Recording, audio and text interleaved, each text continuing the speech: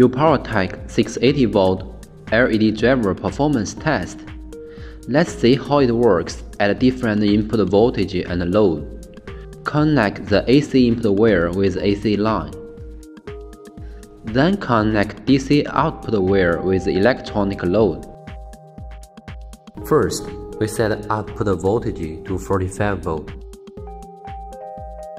Set input voltage to 220V. Power on.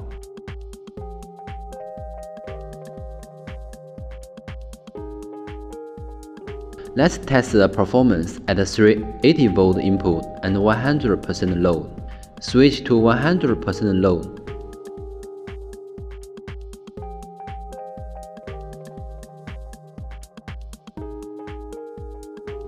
It also supports 480V input. Let's look at the test data.